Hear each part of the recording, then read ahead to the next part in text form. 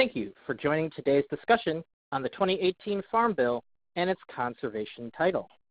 Our panelists are Lori Rustino, a visiting scholar at the George Washington University School of Law and member scholar at the Center for Progressive Reform; Ferd Hefner, the Senior Strategic Advisor to the National Sustainable Agriculture Coalition; Caroline Kitchens, the Federal Affairs Manager at R Street Institute; and Alex Murdoch, the Vice President of Policy at American Forests.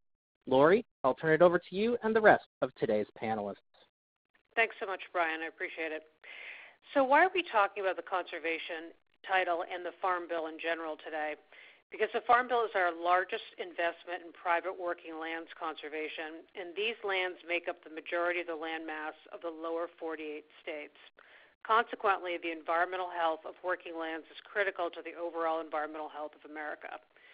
Unfortunately, as you all know, the 2014 Farm Bill expired without a new Farm Bill being passed. So today, we are going to discuss why the negotiations between the House and the Senate have failed to produce a compromised piece of legislation, what the major differences are between the House and the Senate version, and importantly, how the midterms have impacted the outlook for the 2018 Farm Bill, if at all. So with that intro aside, I wanted to start the questions off today with Ferd. Ferd, can you start us off by summarizing the major differences in the conservation title between the House and Senate versions? And then could you also just give us a brief overview of important conservation provisions in the other parts of the Farm Bill? Yeah, sure, Lori, and happy to do that and happy to be here. So let's start with funding. There's, policy and funding. We'll start with funding. The last Farm Bill in 2014, to put it in context, cut conservation funding by about $6 billion, with the largest of those cuts aimed at both land retirement programs and working lands conservation. The 2014 Farm Bill also combined several easement programs into one larger umbrella program, but reduced funding for easements in half compared to historic levels. So both the pending House and Senate bills would bring those easement programs back up closer to their historic levels, but they do so by making further reductions in working lands conservation programs. So, in other words, rather than rectify the mistake made in the last Farm Bill by restoring some or all of those missing funds, both bills pending now would add insult to injury by making amends to one type of program, the easement programs, by cutting further another type of programs, the working lands programs. In that sense, neither bill does the right thing by conservation, which would have been to restore the cuts. That said, there is nonetheless a stark difference between the two bills. The Senate bill takes just the amount of money needed to restore the easement cut from the working lands programs, no more, no less, roughly $2.5 billion. And it leaves both of the two big working lands programs intact, strengthening them around the edges in terms of policy. The House bill, by sharp contrast, reduces the working lands programs by $5 billion and completely eliminates the largest working land program, the one with the most environmental impact, the Conservation Stewardship Program. We'll no doubt get to that later in the webinar, but this is the single biggest conservation issue holding up the conference committee at this point. The House bill also reduces total conservation title funding by $1 billion and transfers that money to other titles of the bill, whereas the Senate keeps funding constant compared to current law. Within the Senate bill's Conservation Stewardship Program section, there are new provisions to provide additional support for cover crops, diversified crop rotations, management-intensive rotational grazing, and comprehensive conservation planning. Of course, none of those are in the House bill because the House bill eliminates the program. Within the easement program, the Agricultural Conservation Easement Program, the two bills are similar. They differ in some small ways, but not in overarching ways, and we could get into some of those, but I won't detail them here. The Regional Conservation Partnership Program, the program that targets money to specific local issues through a partnership approach, is also quite similar in both bills. two big differences. One is the funding mechanism. The Senate is much closer to current law, taking a set aside from each of the underlying Farm Bill conservation programs to fund RCPP, whereas the House bill eliminates the set aside and creates a RCPP-only funding stream. And secondly, the Senate bill would create a new grant program within RCPP that would turn over administration of conservation programs to partner organizations rather than being run by USDA.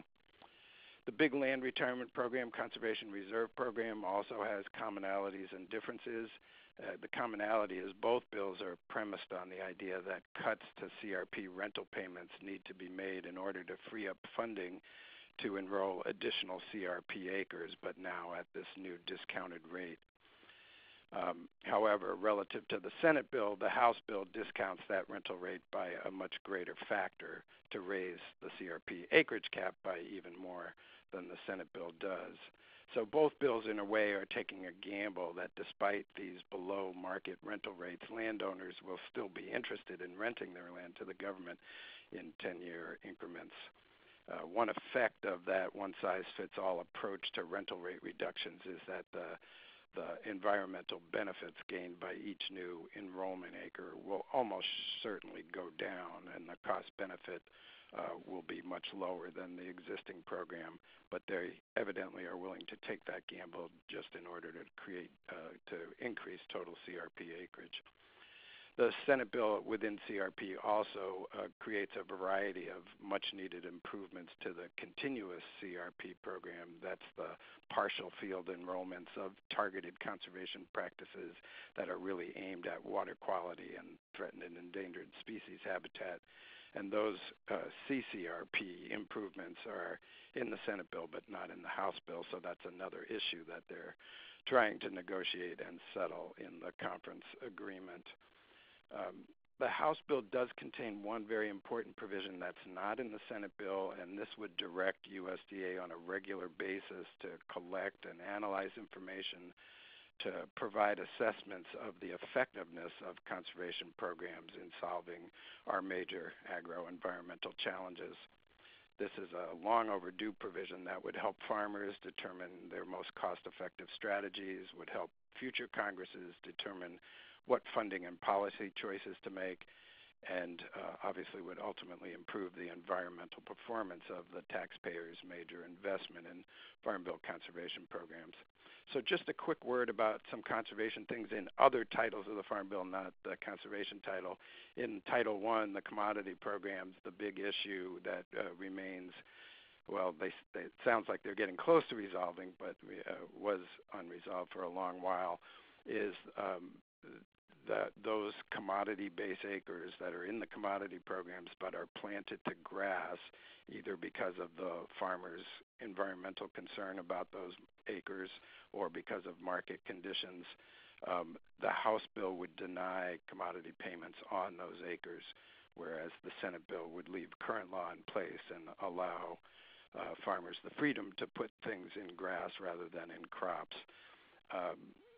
According to the rumor mill, the resolution that they're working on to this issue is going to be the creation of a brand new conservation program specifically targeted to those grass acres in the commodity program to support grassland conservation.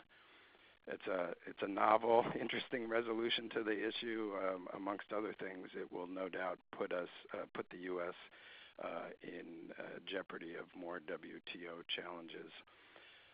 And then last but not least is the crop insurance title, and there are multiple relevant provisions, but I'll just highlight two. One is on good farming practices. Good farming practices are what a determination that needs to be made before an insurance indemnity payment is made, and the Senate bill would qualify conservation practices approved by USDA as good farming practices for crop insurance purposes. That provision is not in the House bill, and they're working on a resolution to that issue. And then there's also an agricultural data initiative in the Senate bill that would bring conservation data from within the department to bear on future risk rating and other crop insurance propositions to try to bring conservation and risk management policy more in alignment. Then one last thing, and I'll turn it back over, and that is the raft of environmental policy riders that exist in the House bill, but not the Senate bill. These are not normal Farm Bill topics. They are brought in from outside the Farm Bill, but attached in the House to the Farm Bill. And there's so many of them I can't list them all, but I'll name some of the big ones. There's a weakening of pesticide law that would prevent local governments from doing any pesticide restriction that was stronger than the federal government's. The House bill would also repeal the Clean Water Rule, which, of course, right now is tied up in litigation anyway, but that, of course, deals with wetlands and waterways under the Clean Water Act. There's also a provision in the House bill that would allow the spraying of pesticides directly into waterways without violating the Clean Water Act. There's weakening restrictions on methyl bromide. There's removal of Fish and Wildlife and National Marine Fisheries Service input into Endangered Species Act decision making. And finally, last but not least, there's a state and local law preemption in the House bill. So quite a variety of different environmental riders. Yeah, and I think that's good to mention because, especially now that the House has changed, that really might change the course of those riders too. So we'll bring that up a little bit later. So Ferd gave us a really comprehensive summary of some of the differences. I was going to ask Alex a little bit about that, but maybe just to highlight a few of the things that Ferd just summarized. Alex, would you mind just letting us know what you think some of the major conservation strengths and weaknesses are in each bill? And probably even more importantly, since Ferd just covered a lot of that, from your perspective, you work with American Forest now, and you've worked with Chesapeake Bay before. What's happening now with no Farm Bill? I mean, that's pretty significant. So from the ground perspective, what's going on without the dollars that are needed for conservation under the Farm Bill? Sure. Thanks, Lori. I think just to pop this up to the 60,000-foot level for a minute in terms of the value to conservation of this of the conservation title in the Farm Bill, and what would be really great to see out of this particular bill is this context where what Ferd was talking about is this moving money around, cutting from easement programs, working land programs, this sort of robbing Peter to pay Paul scenario. What we're challenged by right now is the simple fact that there's a lot of limitations on funding, federal funding, and yet we have these extraordinarily important programs where we have huge benefits for producers and productivity on their lands, and they're also helping to provide for society really improvements in natural resources that translate over to clean air, clean water, stable climate, and sustained wildlife. And so when a Farm Bill can balance the cost effectiveness and just the incredible outcomes that can come from investing in lands and in these different practices, we really have to understand the value overall, the big picture value that's available to us here. And so what we're looking for from a conservation perspective in this Farm Bill is this balance and this outcomes-driven priority investment, kind of very high cost-effective operating programs. How can we make these programs really have a much higher bang for their buck for conservation so they really prove their necessity and their value to all of us going forward? So I can just pull out a couple of examples of how this is being achieved both in the Senate and the House versions, and I think great. much more so in the Senate side. So Ferd mentioned that the Working Lands programs, EQIP and CSP, those are clearly, we see improvements in delivery in the Senate version. The Regional Conservation Partnership Program is really upping its game in the Senate version in terms of making sure that you start to see more measurement of impact and outcome and better targeting of the money to make sure that it's really achieving the conservation outcomes that the program is sort of specially designed to do. And it's also eliminating challenges that participants are facing in administration. So it's combining that cost-effective and outcomes and impact combo deal that increases its value. The same is with the Conservation Reserve Enhancement Program. There's going to be a lot more attention in the Senate version to addressing administrative issues that are really causing problems in places like the Chesapeake Bay watershed, where the program enrollment has gone down because of administrative challenges that are too difficult for stakeholders. So again, increasing the value of the program by making it more efficient and effective. One of the things that the Senate version doesn't do is it doesn't address the issues in the landscape scale restoration program related to forests. So that's an area where they had an opportunity. The House version contains needed improvements to that program to make sure that state forest action plans can be implemented in the most cost-effective, high-priority projects that they have, and that's something that the Senate still hasn't adopted. On the flip side, the House version has just skipped over a lot of opportunities to take the measures that the Senate has to make these types of improvements. But thankfully, they do at least have the piece for the landscape scale restoration program. I think I can stop there in terms of an overview, or if you want, I can go into some more, a couple more details on the issues caused by the Farm Bill extension. Well, I think it'd be great if you could, talk about the issues, kind of pivot, just talk about the issues that are arising because we don't have a new Farm Bill. So one of the things that, and I'll just use this as an example, program delivery can get really complicated when agencies aren't clear on what the authorities that they actually have are. So when the 2014 bill expired, an example where we have a serious issue in program delivery is with the CREP program. So this is just a small example of how things can get jumbled, and they happen across the nation in different programs under certain different circumstances. But in one situation, we have, and this is nationwide, it's happening, the Farm Service Agency determined after the current Farm Bill expired that they didn't have the authority to pay for the costs incurred under the CRP CREP program by producers. So as an example, a farmer and the Farm Service Agency will enter into a contract, and the farmer will purchase the materials to put in a fence. And say the farmer pays $5,000 for those materials. The farmer installs the fence, and for whatever reason, it ends up costing $5,500. Well, normally, FSA would pay out the full $5,500. Now, instead, they've determined they no longer have the authority to pay that additional $500, and so they've actually just shut down the software that's needed to process all of these payments across the country.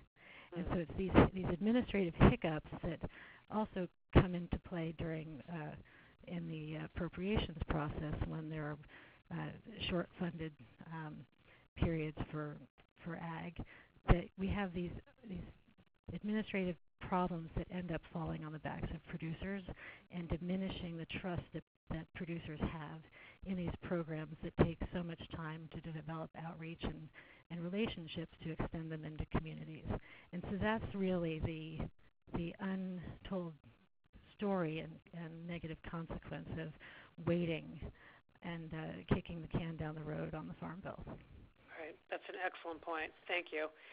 So, Caroline, Alex was just talking about the value perspective, but you have a particular perspective that I think is really helpful here. Can you let us know your thoughts from a value perspective, both economic and environmental? What's your overall take on both versions of the conservation title? Sure. And first, thanks for having me. And thank you both, Ferd and Alex, for your excellent and very thorough explanation of the differences between both bills and the conservation titles. I work at the R Street Institute, so we're a free market think tank dedicated to promoting limited and effective government. And our interest in conservation policy is really to make sure that we get the economics right. So we're constantly looking at ways that we can use market forces to address environmental challenges. And when it comes to conservation spending, we really look at it in terms of taxpayers' return on investment. We want to be sure that taxpayer money is invested in the right things that have better environmental outcomes, and we also want to cut spending that's harmful to the environment or that has no positive impact. And in addition to that, we also want to make sure that conservation funding is performance-based and tied to real environmental outcomes. So through that lens, I think we believe that the first step to ensuring that conservation programs are having their intended impact and are a worthy investment for taxpayers is to have better information and data related to conservation practices and program implementation. And on the ag data side in particular, there are provisions in both the House and the Senate conservation titles that we're very excited about, which Ferd touched upon earlier in his intro, but I'd just like to briefly highlight again. In the House bill, Section 2408, it was a FOSSO-FUDGE bill. This gives USDA the tools to measure, evaluate, and report on the effects of Farm Bill conservation programs, and this provides critical support for farmers, taxpayers, and for the environment. And in the Senate bill, Section 12504, this was from an initiative being led by Senators Thune and Klobuchar, and this would direct USDA to establish a secure data collection system through which USDA can work effectively to utilize data and help understand which conservation practices actually increase producers' profitability and decrease their risk. From a free market perspective, I'm probably less concerned than some of the others about the House's proposal to eliminate CSP, although I'll admit I haven't been as in the weeds on the policy as some of the others have. I don't really care necessarily where it's housed as long as it exists, and I think if we can achieve some programmatic efficiencies here by folding CSP into EQIP, then there could be potential that we can stretch our conservation dollars farther and have better environmental outcomes in the end. A few other things in the Senate bill I'd like to highlight that I think are strong for taxpayers and the environment. The Senate's sod saver provisions are very smart conservation reforms, which Ferd also touched upon. And finally, some of the Senate's reforms to EQIP are very positive. In particular, Sherrod Brown's amendment that would increase EQIP payments for conservation practices, which are the most effective at reducing farm pollution. So as a free market think tank, there's a lot that we really dislike about the Farm Bill, as you can imagine. But in the conservation title, there really are some promising bipartisan steps toward investing in the right things and ultimately ensuring that our precious conservation dollars are really going where they'll have the most environmental impact. Okay, thank you for that. I think one of the themes of today's call, which I think some people would be surprised about, is how little we know actually about the effectiveness of different practices.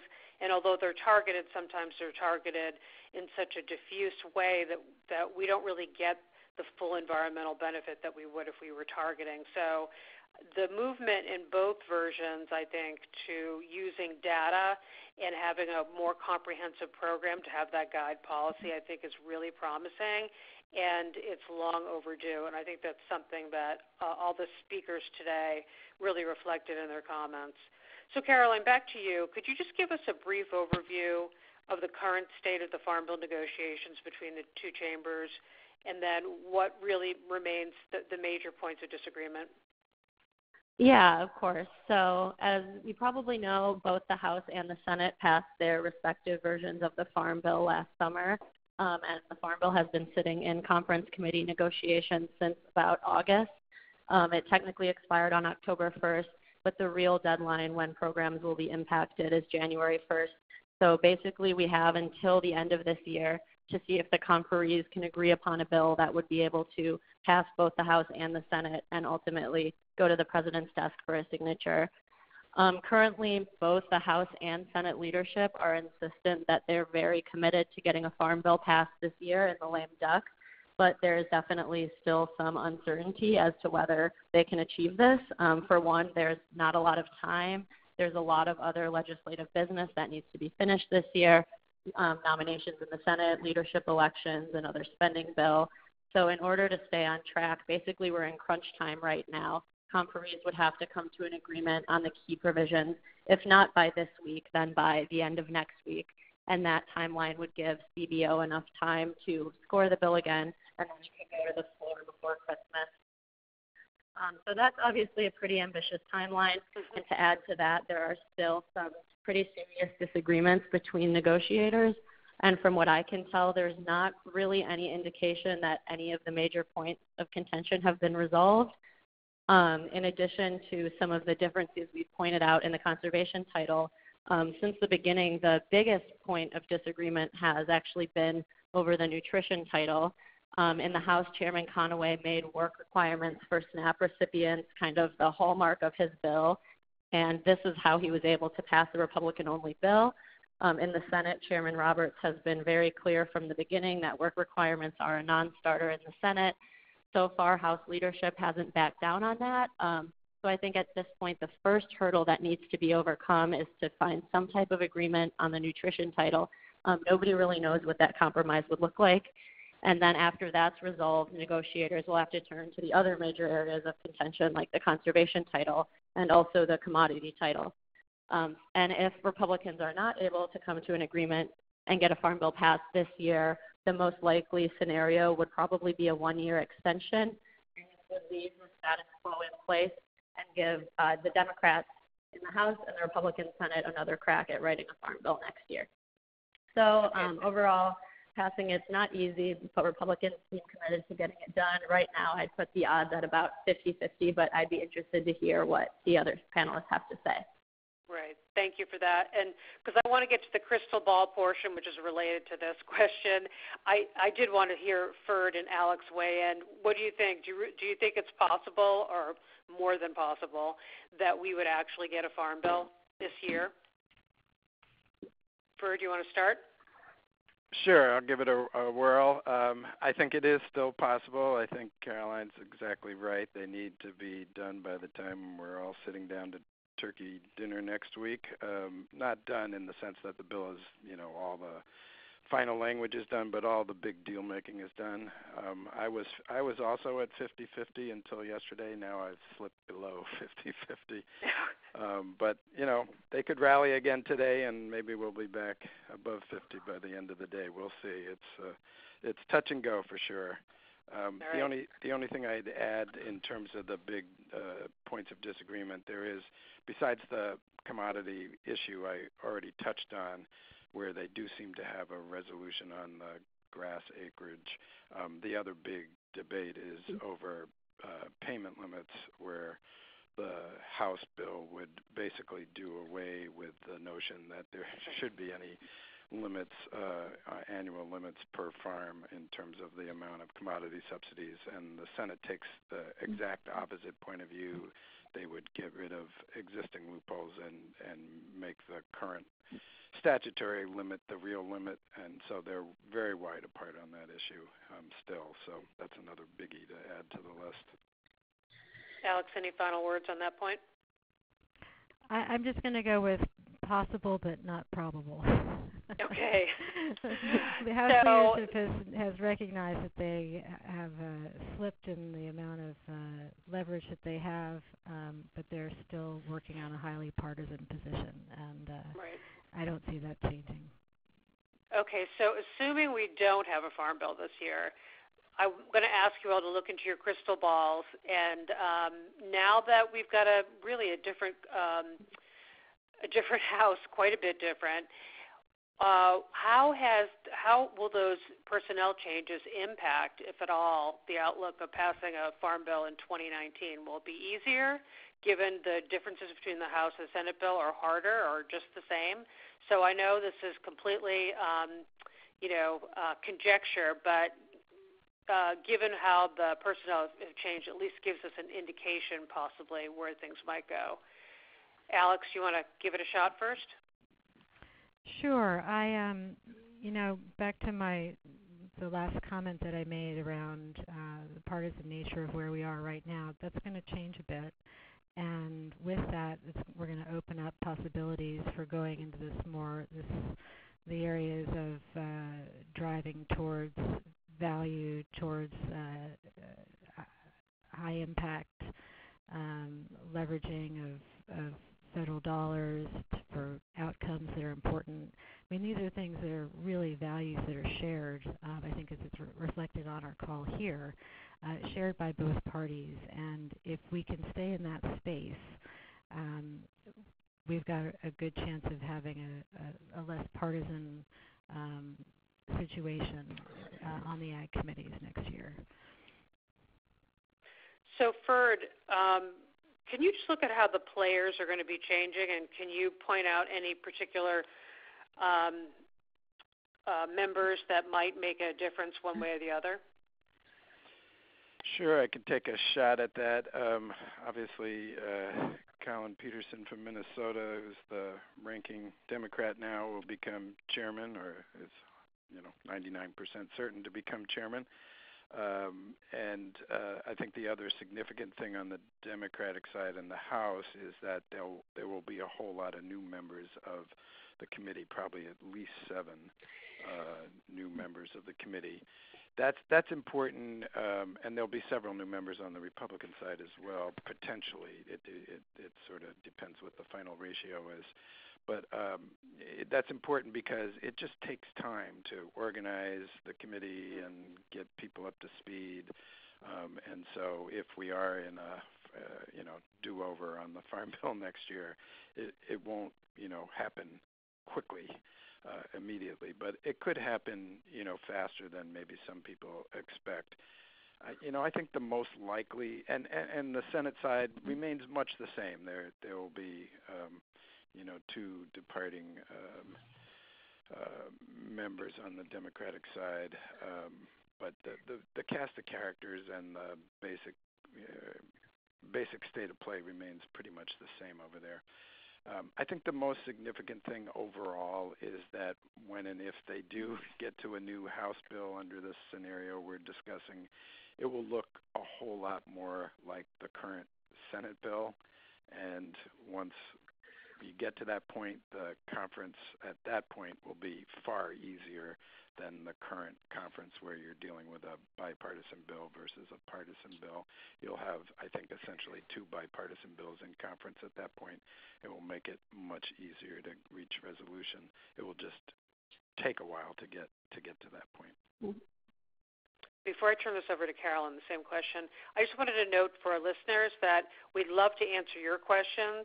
So if you have any, please type them in. We'll reserve a significant amount of time. We have enough people who want to chat about different issues. Okay, having said that, Caroline, what's your take? I pretty much agree with what Ferd and Alex have said. I think in 2019 it would be much more of a business as usual farm bill. I think the final product would look a lot like the Senate version does now. I think the Senate version will look pretty much identical to how it does now. House is, a little more up in the air, but I think it will be a traditional bipartisan farm bill. And the other personnel change that I think could make a difference and I think would be positive just for the overall sake of the political process and ultimate way that the farm bill looks is the Rules Committee changes in leadership. I think this process in the House was extremely disappointing for a lot of us because ultimately almost all of the reform amendments on the other titles beyond just conservation were blocked by Rules Committee. The bill was rushed through without, any hearings, no subcommittee markup. So it was a very disappointing process in which a lot of members' voices, in fact, the majority of members' voices, were not really heard. So I hope that with that change next year, it would be more of an open process where there would be more opportunity to have different reform ideas considered. Okay, thank you. So here's a final question. From each of your perspectives, given the versions on the table, what is a best case scenario conservation title? Alex, do you want to start off? Well, I think what we're sort of circling around here is how the Senate Senate version is quite strong, and there's an opportunity to work with that, address some of the missed opportunities from this Congress, give people a bit more of a time to make sure that things that had been overlooked because of process issues, and get some of the other reform concepts in, like we were mentioning earlier. That would be that would make it the pain of the wait at least a bit better. Right. Thank you, Ferd. Best Yeah, case scenario conservation title. Yeah, I think, if we can get a bill this year, then it would look much like the Senate bill, probably with some House Conservation Reserve Program tweaks thrown in, and possibly a few other things around the edges. We would hope that it would preserve the House monitoring, evaluation, and assessment of conservation program provisions in the final bill as well. And to our way of thinking, that is the best result, to get it done, get the basic deals done next week, get a bill that looks largely like the bipartisan Senate bill into law. That would be best case scenario. Second best case scenario is to, obviously do it again next year.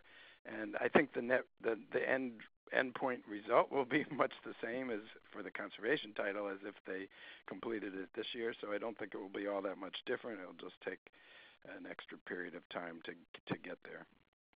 Okay, just to follow up, why is it the best case scenario for NSAC that we get a farm bill this year? Can you just explain that a little bit?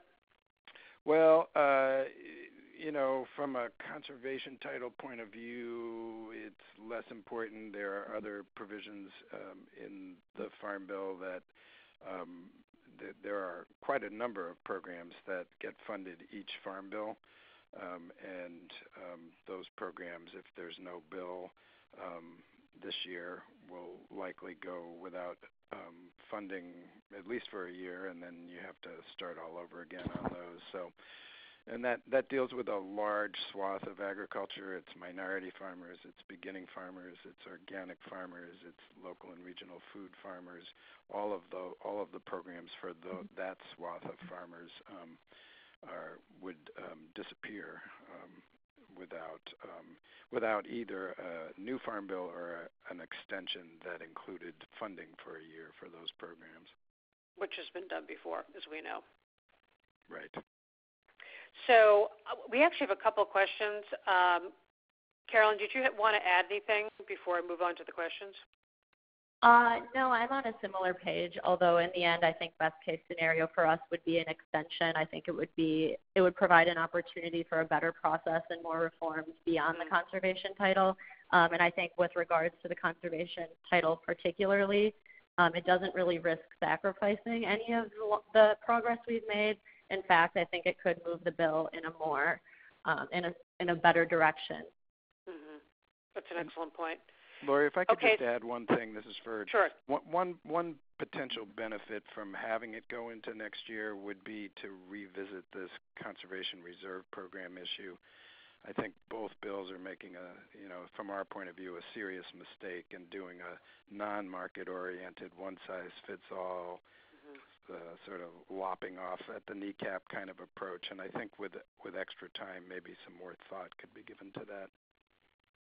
And move it into a better place. Yeah. So here are the two questions. Will Mike Conaway remain on the House committee next year? Anybody want to take that? This is Ferd. Yeah, he's already said that he intends to remain, become the ranking member. Okay, great. So any other take on that? Seems pretty clear. Okay, so the other question is, what can we do, if anything, to help get this done, meaning the Farm Bill this year? It would be a huge waste of time and money to punt this into 2019. So is there anything our various listeners and other groups that care about conservation can do at this point? The grassroots organizer in me wants to say yes, but it's really down to the final few days. One of the reasons why I started going below a 50-50 chance yesterday was Chairman Roberts Chairman Conaway had quite a public spat going back and forth yesterday, sort of blaming each other for the fact that there's no farm bill. And normally a successful conference gets real quiet before the conference agreement gets made, and this was the opposite. This was very public, going after each other, which is usually a sign that things aren't going very well. So, when it gets to that stage, it's difficult for constituents and outside interest groups to do very much, but I think everybody can always weigh in and say, get a good bill done. And from our standpoint, a good bill looks very much like the bipartisan Senate approach. So if you want to add that, that would at least make one of the two chairmen very happy. Alex and Caroline, anything to add? I agree with I agree with Ferd. Said, yep. Pretty much all in agreement on this panel. There's been no sparks flying. This isn't in my set list of questions today, but it really does go to conservation, and and it's touched upon, I think, really with the ag data provision in the Senate, which is I think a good step moving forward to using data and aligning risk with premium payments, which would be a step forward for crop insurance, a leap forward. How do you feel, or what is your take on the one hand, strong conservation title, but other parts of the Farm Bill that can actually undercut the investments in the conservation title if policy is not looked at throughout the Farm Bill to actually work together? And this goes to making our conservation investments as effective as possible. Any thoughts on that? Well, I do have one thought, which is, I'm disappointed at this point that the monitoring and evaluation and conservation effects part in the House bill for the conservation title and the ag data piece in the Senate bill that goes more to crop insurance reform are still under negotiation, which means they haven't been resolved, and that's really a disappointing sign that Congress is having difficulty saying that these kind of, I think both very important steps forward are items that need to be debated at great length. They seem so commonsensical that they should have been one of the first agreements reached. So that's problematic, and the fact that in the commodity title we're actually relitigating the Freedom to Farm bill from 1996 and deciding that, well, we didn't really mean freedom. You can't put land in grass to protect it from erosion or other environmental problems and still remain in the program suggests that in some ways we're taking a step backwards. So I do think we still have a long ways to go in terms of integrating conservation throughout the entirety of the Farm Bill, and particularly the big commodity and crop insurance programs. Titles, yeah. Caroline, this is kind of up your alley. Any thoughts on this too? Any additional thoughts? Yeah, I think we absolutely should be having the debate about the crop insurance title and the commodity title and looking at the ways that those subsidy systems kind of incentivize behavior that's bad for the environment, like planting on marginal lands. And because these subsidies really distort the market and encourage farmers to do things that they wouldn't otherwise if they were good stewards of their land, I think that we need to have a full discussion about the way that all of the titles impact conservation. And I'm personally really disappointed that we didn't get to have a chance to have much of that debate around the crop insurance and commodity titles this time. Okay, thank you. Alex, Lori, I can add a little another piece here, which is, part of what we're talking about here and circling around is what is the way that the agencies are relating to and serving producers. Is it as producers like it, as they choose to do things, they get to just pick from a menu of different programs and operate the way they want to, or is there something more more focused and more aggressive? And aggressive may not be the right word. Maybe ambitious in the way that these programs are run, so that we're really, and this is what the outcomes and the impact concepts are getting at. It's getting at the nature of these agencies and whether they're driving change or whether they're serving producers who come looking for change. And they're pieces, getting these pieces that we are seeing now, even just in the conservation title, or a little kind of sprinkled throughout this Farm Bill, where we're looking at outcomes and we're looking at impacts and we're looking at measurement. These are baby steps, but they're also challenging the way these agencies are have been historically working with producers, and challenging them to consider their role as and what ultimately is their charge in working with producers. Right. And I think, though, that's an interesting perspective. I think part of the problem, though, is that the overarching policy has not been, although there's some lip service to it, to really target conservation dollars. And, in fact, it's in several of the programs that it's so disaggregated. And, obviously, these programs are voluntary, that there isn't that overarching strategic approach, which is fairly incredible given the fact that we've had conservation programs now since the 1985 Farm Bill.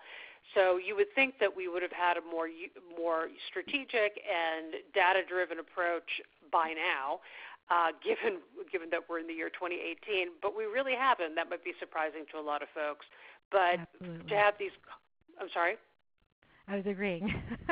No, it's and it really. I think that this is such a fundamental issue moving forward, which for me is why, in some ways, it would be good just to get extended to this Farm Bill, because it might give this opportunity to really strengthen and ensure that those two pieces go forward and aren't debated. But we really need to get a better bang for the public's investment, and just kind of lift up the transparency about what are these dollars doing on the ground, when are they effective, when are they not, and that should really drive what Congress does in the next Farm Bill. Instead, it's almost there is some data, but it's just not enough to make really sound policy decisions. We do know, though, that we need conservation dollars, and these programs are completely oversubscribed. So cutting conservation dollars isn't the answer. It's really getting data and targeting them and being strategic about how we use the public's investment. I'll get off my soapbox. We're about to wrap up soon. Are there any other questions from the audience? We'd love to take your questions. And if there aren't, I just wanted to see if there are any other points that our wonderful panel, they're all experts, and they've been really gracious to take time out from their busy schedules to be with us today. Is there anything else, Caroline, Alex, or Ferd, that you'd like to add? Nope. I think we've covered it pretty well, I think. Yeah. All right. So then my last question for each of the panelists is, in 20 words or less, what are the key takeaways you would like listeners to take away from this webinar today? Why don't we start with you, Ferd? Yeah, I think we could get a good bill in the next week if the House is willing to go most of the way towards the Senate bill, including the conservation title. That would be our number one scenario.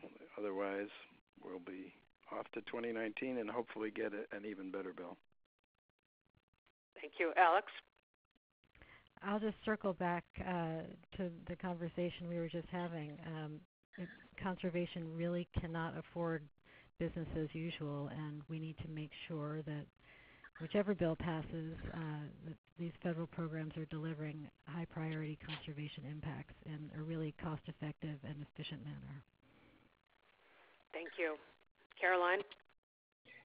I'll reiterate that, there are some promising provisions in both the House and the Senate versions of the Farm Bill that would ensure that taxpayers get a better return on their investment for conservation spending, but still lawmakers should go back to the drawing board next year and craft an even better Farm Bill, this time with more comprehensive reform in all of the titles and also with a commitment to bipartisanship. Thank you.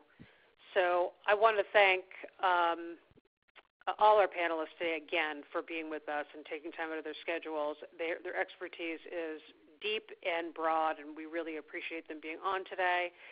Having said that, I think that Brian is going to come back on and just do some final housekeeping matters, and then with that, we're going to conclude. I want to thank all the people in the audience too for joining us today. We really appreciate you listening in today, and this has been recorded, and so it can be downloaded and shared beyond today.